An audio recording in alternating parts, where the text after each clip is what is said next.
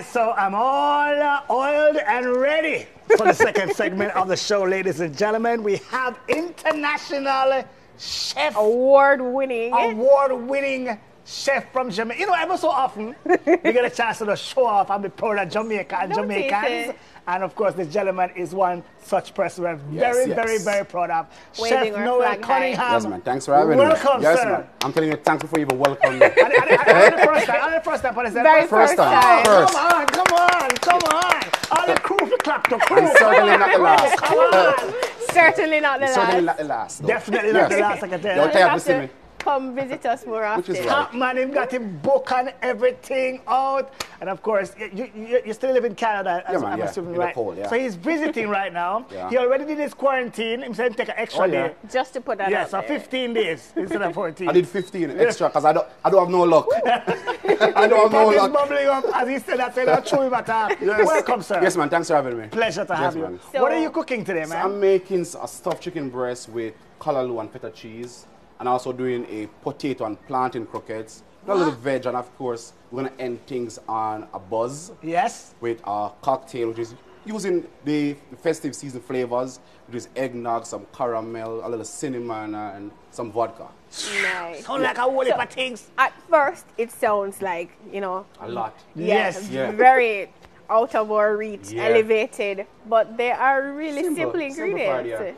So talk to us a little about how you put this recipe together. All right, so first of all, I think local first, even though I'm living in Canada. I think we're local. Yeah, local. So of course, chicken breast, and I think Callaloo, and I'm using some feta cheese. I like feta cheese flavor, it's very sharp, bold flavor. Okay. And then of course the croquettes now is just potato and plantain, which we all should have. What is a croquette? A croquette is a fry, like a morsel. So it's a fry, say, with starch that you roll into a ball and you bread it.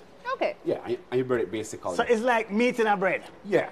No, there's no meat in the croquettes. Oh, no but meat, there's no also, but you can also add meat to it. You can add meat to it. You have chef in here, you have chef in here. No. I mean, I look at cooking skills. Is a croquette a side or is it like an appetizer? Okay, well, that's a good question. So you can serve it as a side with a nice dip, or you can also serve it as a starch on the side. So it's very versatile. Okay. And you can do it in any shape you want, right? You can roll it cylindrically. You can do like meatballs or, whatever you want to do. Chef we can do a thing, learn. So while you do your cooking, chef, you're going to take us through, but we also have some great questions to ask you. Okay. Ask away. About your life and this exciting time that's going on right now.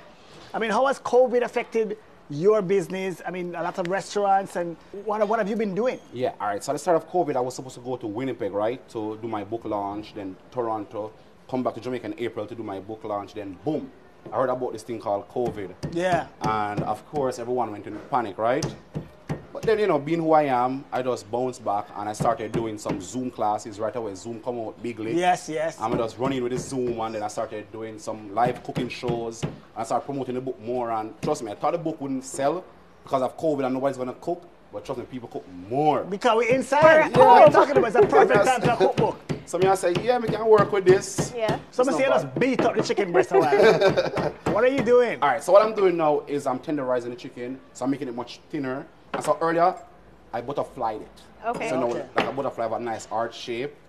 And what I'm going to do now is just season this. And that creates the space for you to fill it? Yeah, a nice space. So some salt and pepper and go and season them up. And season them up. As a dry jerk over here. Yeah.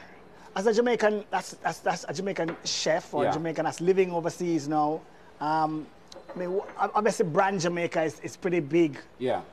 In Canada, and how do you find just dealing with the fact that you're Jamaican? Yeah. But you obviously infuse that in your cooking too, and I think they love it because you see, the thing is, food no boundary, right? Food travels, and people traveling now more than ever. Yeah. So they came to Jamaica, they have the jerk, they have the oxtail, they have this. So when you're a Jamaican chef there, they like it. But for me, I don't want to stick to just the regular boring jerk and oxtail. I fuse it. Right. Because after a while it get boring, right? Right. So what I'm doing now, and then get back to your question, is some feta cheese in a cooked callaloo. Nice. Just some callaloo liver from breakfast. Yes. A great way to use it up. So Johnny nobody eat out the callaloo in the fridge, you can use that stuff. Can use that stuff chicken. Yes. My thing is when Christmas Day, right, or Thanksgiving or all these holidays, people in the kitchen all day, and I like to eat my dinner 2 times. Right. 2 times. 12 o'clock and then, you know, by 3 o'clock again or evening 6 o'clock. Yeah. So I like when the food ready early. I don't like the late cooking. Right. So prep as much as possible. You know, I don't like the... In addition to not being in the kitchen too late, you get to spend time with family. Yeah, with family. And enjoy. If you like your family, that is... Because some family rough. And then COVID also taught us how to bond with family. Some people couldn't cope, so that's why, you know, they kind of open the rum bar a bit early. Like the technique that you do now. Drink responsibly, folks. Folding in the callaloo, in the chicken breast. And they'll make a nice... So what we're going to do now is... we're going to use the same plastic wrap. Okay. And then what we're going to do now is make it tight in a roll. What does that do? So what it's going to do is keep the shape. Okay. Sit in a nice shape there. Nice. You know, like when you was a baby and wear nappy and they say, same thing. Yes. I mean, now that you have so much experience as a chef that's doing so much, I mean, so many international events and cuisines, how do you appreciate a place like Mega Mart when you can walk in here and see products that you'd see anywhere across the world? International brands. Well, I think for me is like, the first time I came out to Jamaica, this was, you know, where I came, because the good thing is I can get everything that I need. Also the brands. I know the brands and they're familiar. Yes. So when I come here, I don't need to worry that I need to go somewhere else. I get everything that I need and I can just in and out and cook. So what are we doing next? So I'm going to poach our chicken breast. And what it's going to do is make it more juicy instead of just roasting it, right? So poaching is literally boiling meat in a liquid, or is it? So basically, so you can poach like egg as well. Okay. Just immerse it into liquid for a short period of time just to cook it. So this is going to speed up the cooking process as well. All right. Yeah. All right, cool. So what's next? So what's next now is our croquettes. So what I've done earlier is boil my plantain and my potato, right? All right. So all we need to do now is just mash these. And I'm going to add some... I have to look now. But Johnny, no, because it's like a magical kitchen. You know, we have everything around here, man. All right. Yes, so all we do now is just mash these. So you pre-cooked what? Those potato until they're soft and, you know, ready to mash. Potatoes and plantains. That's the plantains there. Yeah, we're adding some coconut milk to that. Nice flavor. Yeah.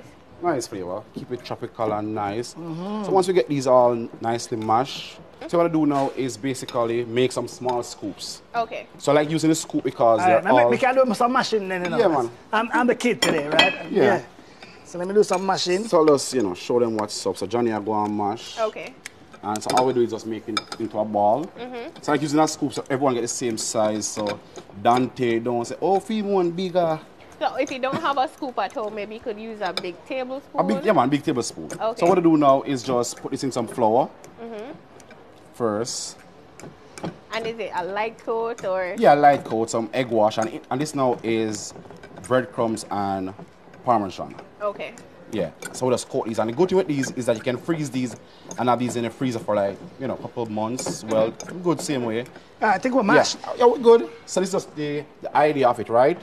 And then of course I got some under here, and I don't need Johnny around here. So again, this is something that you could pre-prep as well. Then yeah, man, pre-prep, easily pre-prep. So what I'm gonna do now is we're gonna do our chicken now, and I want to fry these, and we're good to go. Okay, all right, sounds good. Yeah.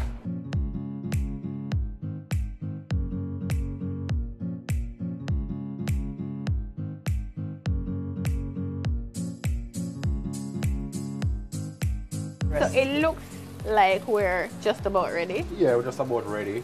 So we're just plating up, and what we have over here now is, we get that off.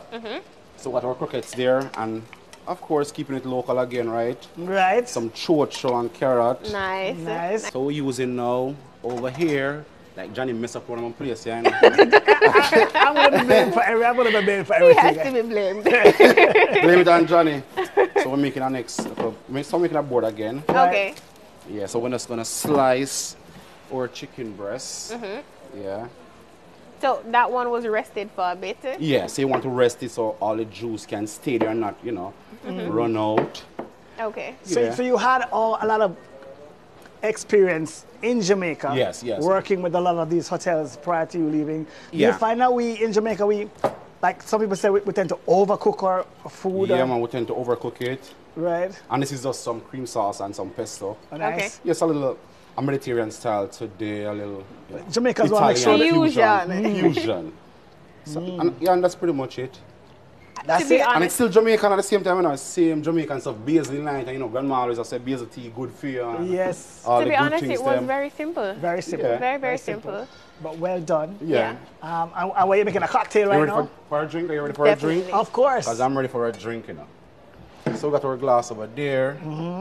Yeah. Please tell us where we can get access to your book. So the book is on Amazon.com, Amazon CAUK. You can also find me on Instagram, Facebook, and Twitter.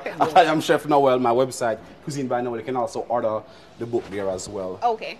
Awesome. All right, so you poured the eggnog. Yeah, so the eggnog and some ice. Yeah. And then usually I'll use 2 ounces of vodka, but I'm not driving today. Are you driving? I'm not. Are you driving, Johnny? I'm driving.